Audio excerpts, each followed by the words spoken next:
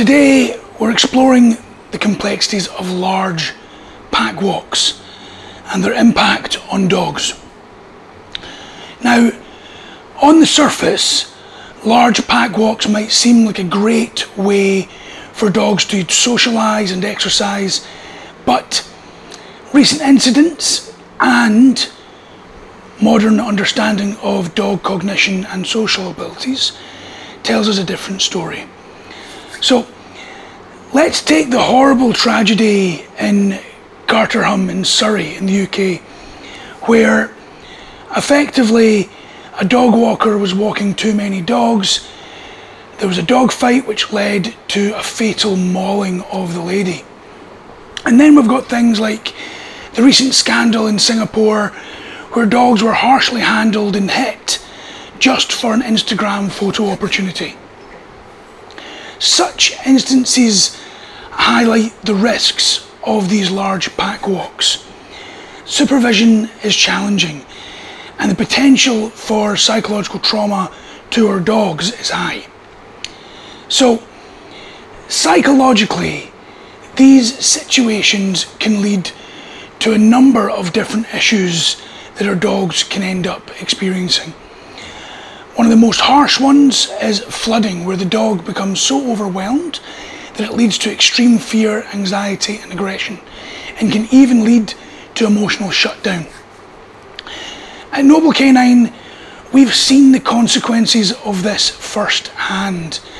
We've had quite a number of dogs coming to us for behavioural rehabilitation, bearing the scars of situations such as the ones I was talking about, both physical scars and mental scars.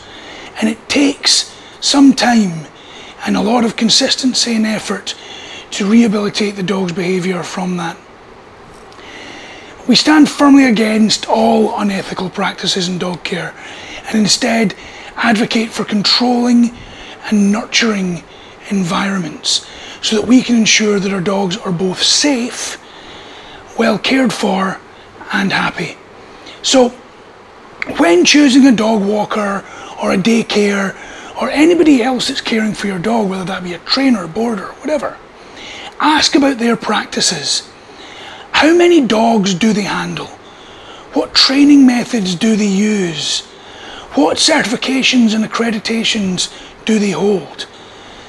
These professionals should be transparent with you. Transparency is key. The well-being of our dogs, of our canine companions as it were, is a shared responsibility. It's not just the owners, it's everybody that works with them. Let's work towards a future where their mental and emotional health is also a priority with regards to them. Now, this is quite a short video. If you would like to learn more about this topic, there's an article attached to this video, but there's also a free seminar which we've conducted which takes a much deeper dive into it, and that goes into everything from what can go wrong, how we end up having to work with it, what the red flags are, and what questions to ask to ensure that you are doing the best for your dog when choosing people that are going to be caring for them and looking after them.